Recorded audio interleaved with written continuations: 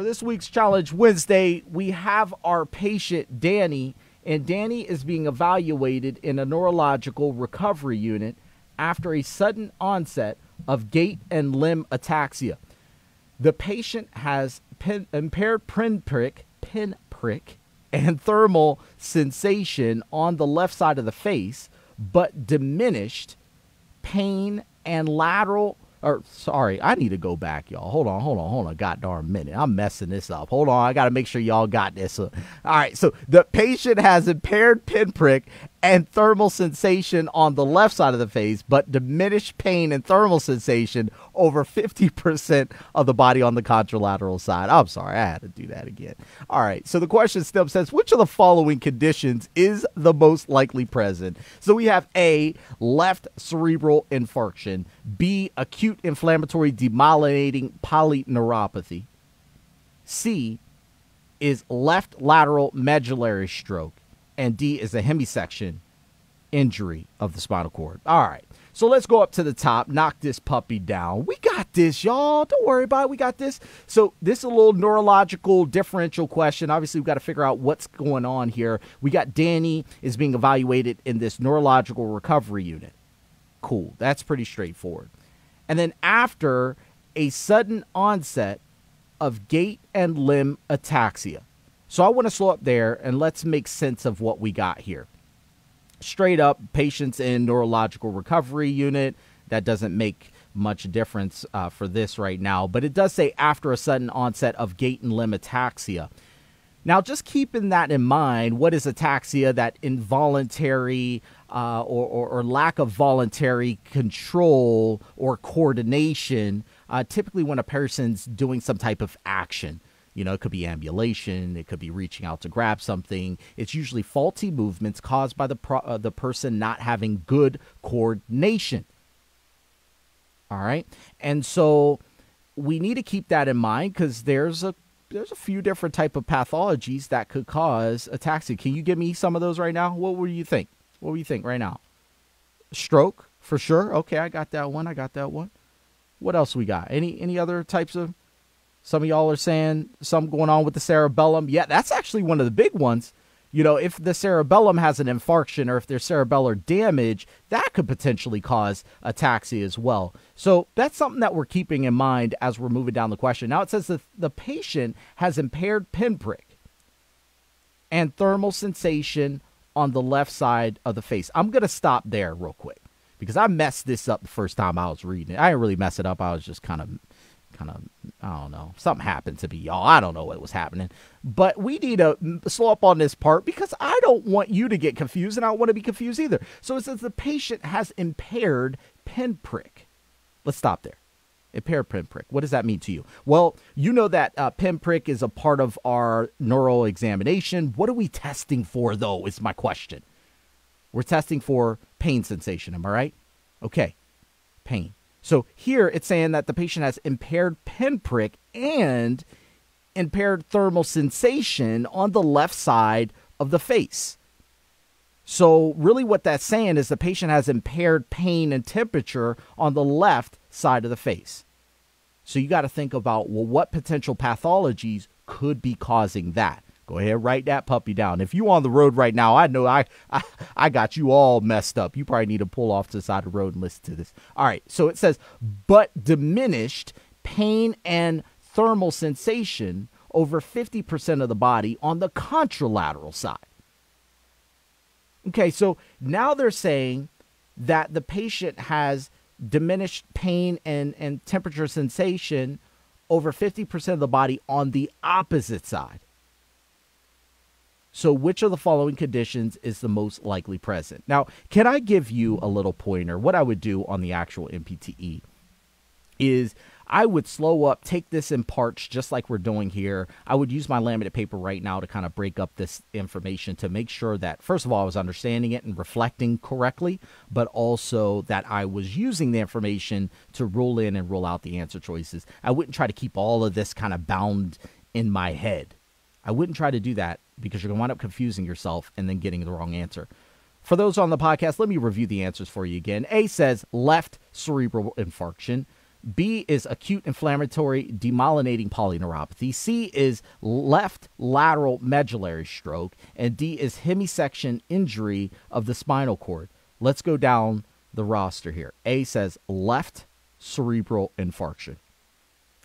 So when they say cerebral, don't confuse that with cerebellar. We didn't say that. It's cerebral infarction, meaning, well, those are the major types of strokes that we normally hear about. Middle cerebral artery, anterior cerebral artery, posterior cerebral. So they're talking more about that. Notice how they didn't say what specific, stroke it was. They didn't say if it was an ACA or an MCA. They just said it's on the left side and it's a cerebral infarction. Now, my question to you, can cerebral infarctions create limb ataxia, gait and limb ataxia, yes or no? If you're saying no to that, that's not quite true, because you can actually have ataxia that is caused by someone having an anterior cerebral artery stroke. It can happen. All right. So I don't want to rule out A because of that. My question to you is, what about the face? If a person has a cerebral stroke, a cerebral infarction, what happens to the face and what side's really affected? All right, so this is the tricky part. So if you got a left CVA, it actually causes contralateral problems with the face, not ipsilateral problems. So if I had a left cerebral infarction or a left CVA, it actually causes right facial drooping or right facial problems, not left. So see, I don't like that, because in this question, it says that the patient has impaired pinprick and thermal sensation on the left side of the face. That is not consistent with a left CVA. And so I'm going to go ahead and put an X next to A. Doesn't make sense. Let's go to B. B says acute inflammatory demyelinating polyneuropathy. That is a mouthful. Do you really know what that's actually called, though? There's another name for it that you're probably more familiar with. It's Guillain-Barré syndrome. Acute inflammatory demyelinating polyneuropathy is another way of us saying Guillain-Barré syndrome.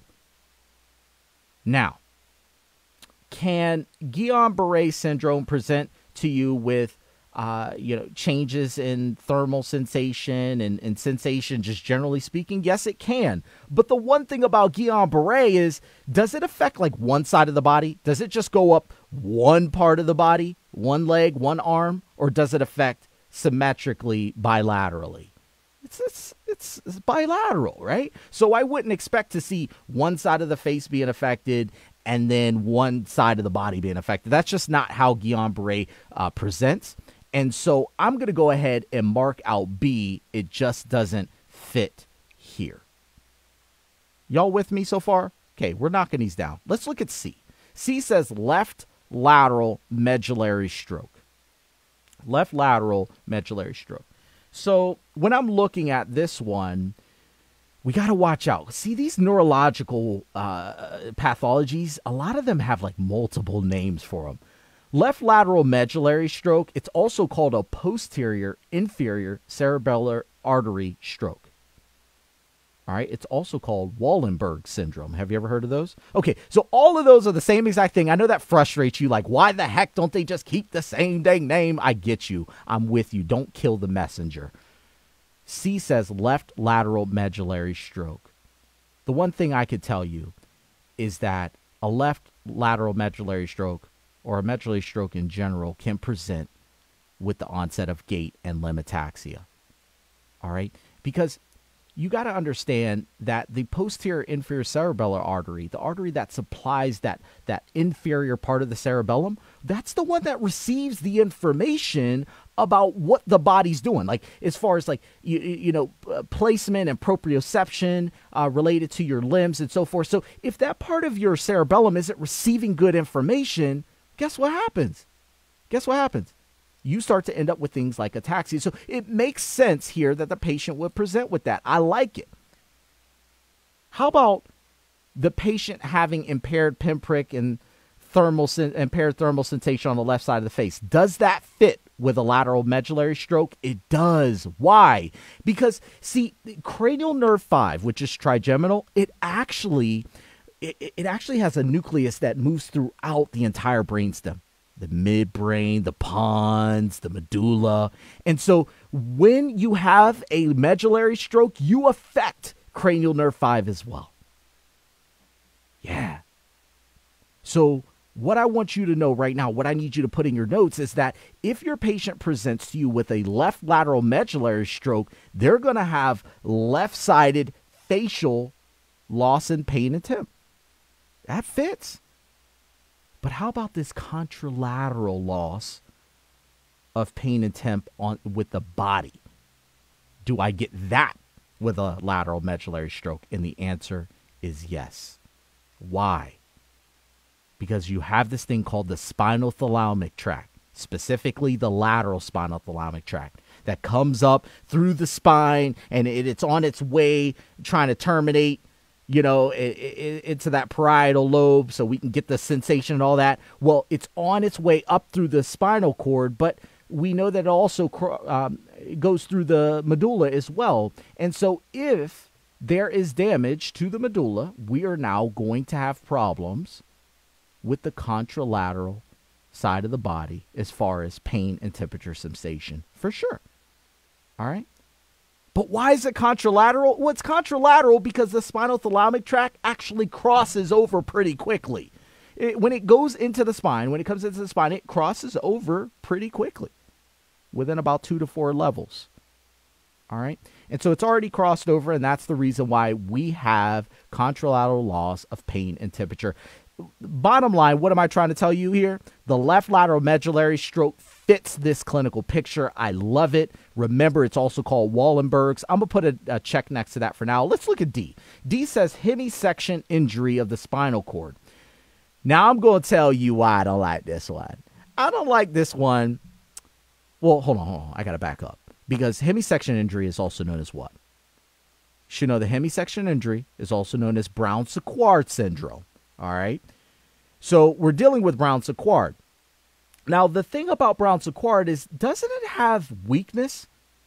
Isn't like one of the major components of Brown-Séquard having weakness on one side of the body? Well, does this question say anything about that? It does not. You know, one thing that this question says that's really interesting, though, is it says the patient has impaired pinprick and thermal sensation on the left side of the face.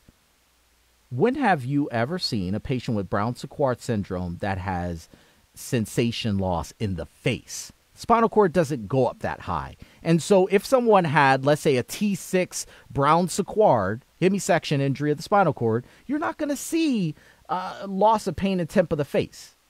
Because, again, the spinal cord doesn't go up that high. So that should be a specific clue for you to go ahead and eliminate D. It doesn't make sense, leaving us with our final answer of C. Let's freaking get it. I know this one was tough. Like I said, you probably had to jump off the treadmill for this one, stop the car, and kind of listen back through this one. There's a lot of information here. My strategy, Coach K's strategy for you with this one, is to make sure that when you're reviewing the question and there's a lot of information, you break it up into its individual parts. Maybe use your laminate paper. Use a little sheet of paper on the side and jot down some of the notes that you have, and then take one note at a time, ruling in and ruling out answer choices. That's how I do it. That's how I confirm with confidence that I'm getting this question correct.